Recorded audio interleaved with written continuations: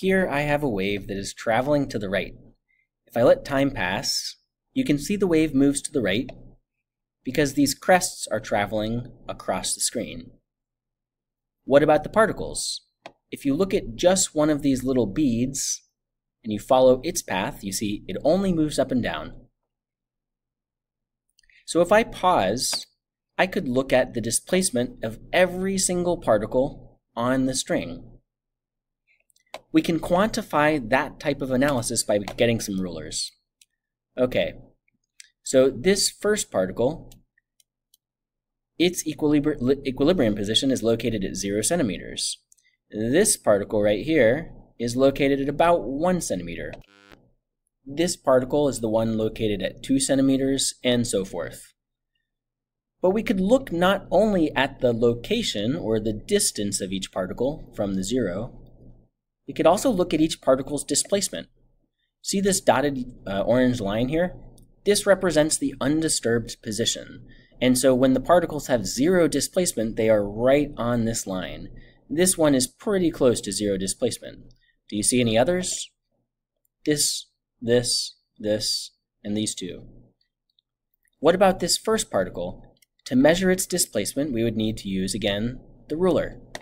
And its displacement is about 246.8 centimeters. This particle, let's go to this one right here, is displaced only about 0.3 centimeters. And so we could track for each particle both this quantity, the distance that it's located, and also its displacement from the undisturbed position. That is exactly what these displacement-distance graphs achieve. They tell us the displacement of every particle, and they identify the particles based on where they're located. What's their distance from the edge of the medium? Let's look at an example. Here is a displacement position graph. And it says a longitudinal wave passes through a medium. This is on page 18 of our notes. Below is the displacement position graph of the wave after some time has passed. The source oscillates with a frequency of 0.833 Hertz. Again, you may see this written as position. The more common word IEB is using these days is distance on the x-axis. And it means the same thing. Where are those particles when they're undisturbed? The first question has us identify the period, and they told us the frequency of the source, so we can easily find the period, because period is 1 over frequency. They also ask for the wavelength. Well, if I were to go back to my simulation here, I can see the wavelength by measuring the distance from crest to crest. It's the exact same in the case of this graph. This is a particle, and this represents another particle. So you can simply look at the distance from crest to crest. Similarly, you could look at the distance from this equilibrium location to this. Or you could look trough to trough. All you have to do is find two particles that are in phase. For example, this particle is at the top of its path, and this is at the top of its path. So these are in phase. Their oscillation, their up-down oscillation, is synchronized.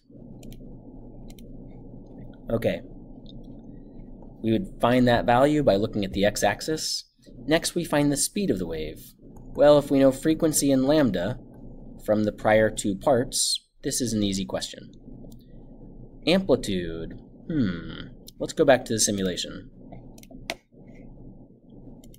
If the particles are oscillating up and down, what is amplitude? It's how far any one particle gets from its undisturbed or resting position.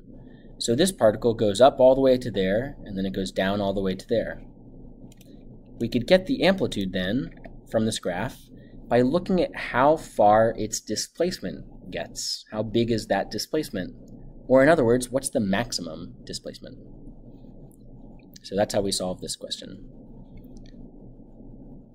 To find the average speed, we need to realize that each particle, if we let this thing run, let's take this in slower motion. This particle right here. There it is, this one right here. In order for it to make one full cycle, what does it have to do? It has to go down to the bottom, then it goes back up, then it goes up to the top, and then back down to its original location. How many amplitudes is that? It's 4. And that occurs in one period. So if we let this progress, here it is, it's this one right here. It's going to go down to the bottom. That's 1 amplitude right there. And it goes back up, and then it goes up and back to the middle. So 4 amplitudes in one period. Speed is distance over time. Oops.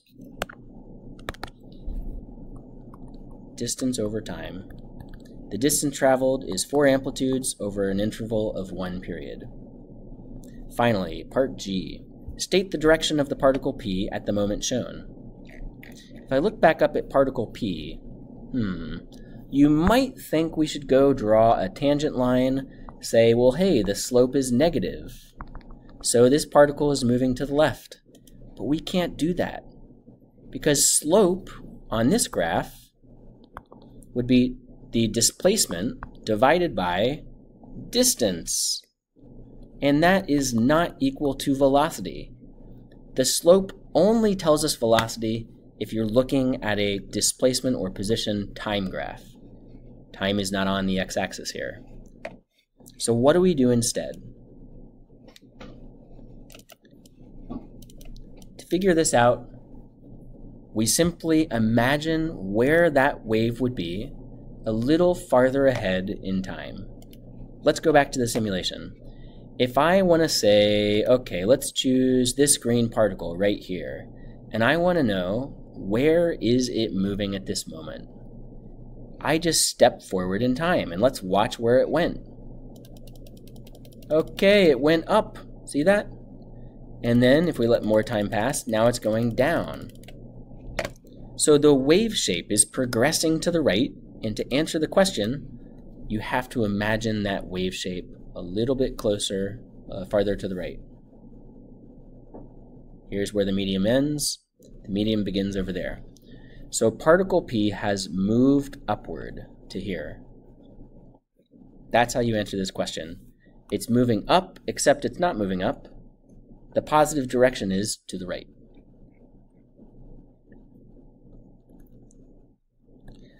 As the final thing, we have to answer a question, let's see, do part J here. It says, on the diagram, draw an X to indicate the position of each particle at the instant represented by the graph. So let's go back to the graph. Okay, this is kind of a mess. Let me just erase. If we look back, you'll see I've highlighted a crucial word. This wave is a longitudinal wave. It's not a transverse wave like this. The particles are oscillating left and right, so it looks something like, maybe like this. There's a compression and then a rarefaction, and then a compression and then a rarefaction. And so we don't know yet where those particles are located, but we're going to draw it in our final part J. Okay, so they've got these particles, this guy, this one, here, here, here. This particle is located, if we count, this is 0.3, this one is at 0.6, this particle that's marked has a position of 0.9, this one is normally at 1.2 when undisturbed, that's at 1.5, and when this one is undisturbed, it's located at 1.8 meters.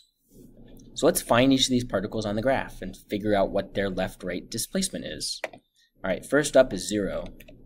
The particle whose distance or position is 0 meters. What's its displacement? 0. The graph isn't up or down. So this one stays right where it is. The particle located originally, or when undisturbed, when it's located at 0.3, let's find that. Does it have any displacement? 0.3. Yes, it is displaced 0.10 to the right.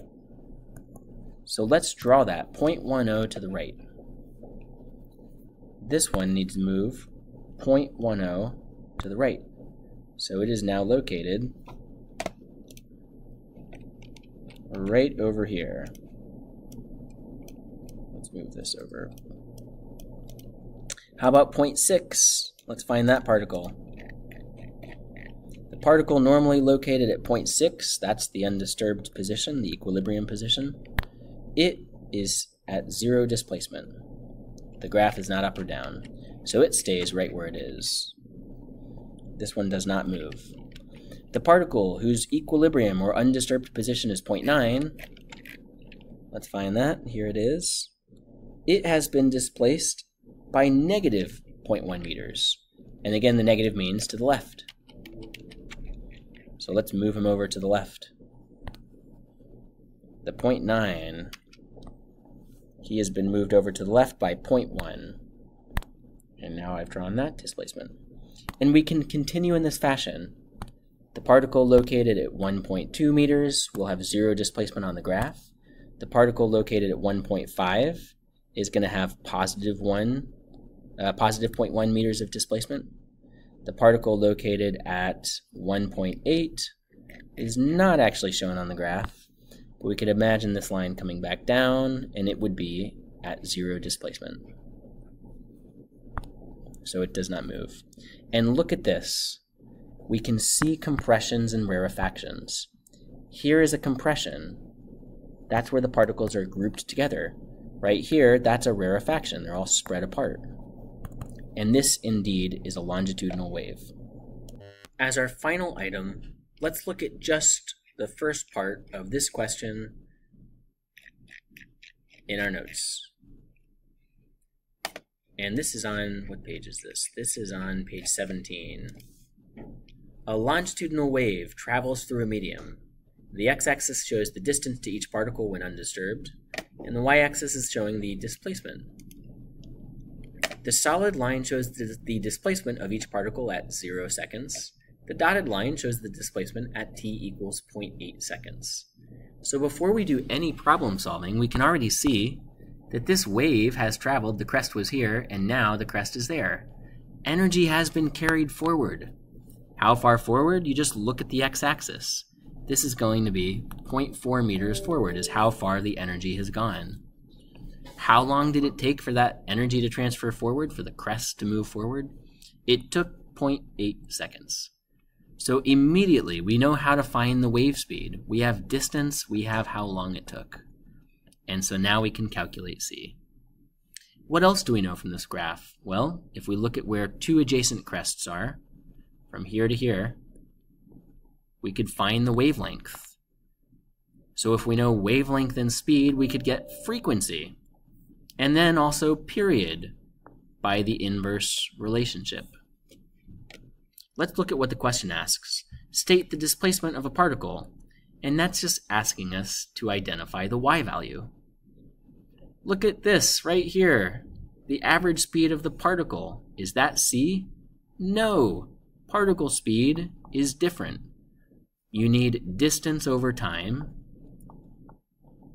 And guess what they're having us do? They're having us find the distance from the first two parts. You know where it's located at 0 seconds. You know where it's located at 0.8. So you take the difference to figure out the distance it travels. But right here, find the speed of the wave. That's where we use the technique we just discussed. The wavelength, you get that straight from the graph. And then frequency and period. So we can use these graphs to calculate quite a bit of information.